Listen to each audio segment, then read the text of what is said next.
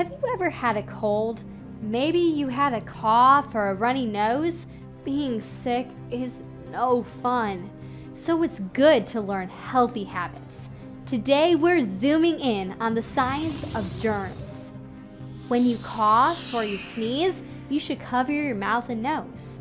Why? Well, let's take a look at this. Imagine this water is germs from your cough or sneeze. See how far it goes? Whoa! Germs from uncovered sneezes can land more than 10 feet away and travel more than 100 miles per hour. Germs are super speedy. They're also super easy to spread to other people or things. My friend Nate is gonna help show you how. Let's zoom in. Oh no! Look at all those glitter germs. They're spreading to everything that I touch.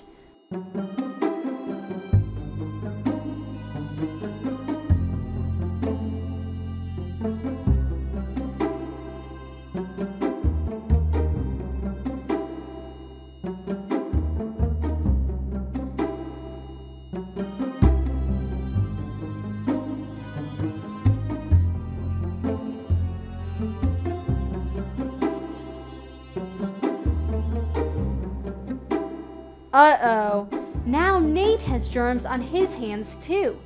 We need to get them off. I'll use a paper towel and Nate will wash his hands. Whose hands do you think will get cleaner?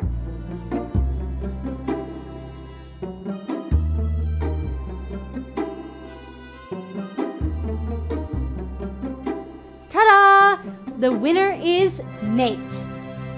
Did you see how fast the glitter spread? It ended up everywhere. Germs are just like that glitter. If you sneeze or cough on your hands and then touch stuff, germs get on those things too. Wiping my hands on the paper towel helped to get some of the glitter germs off, but washing your hands with soap is even better for getting rid of germs. Using healthy habits will help you keep the germs away.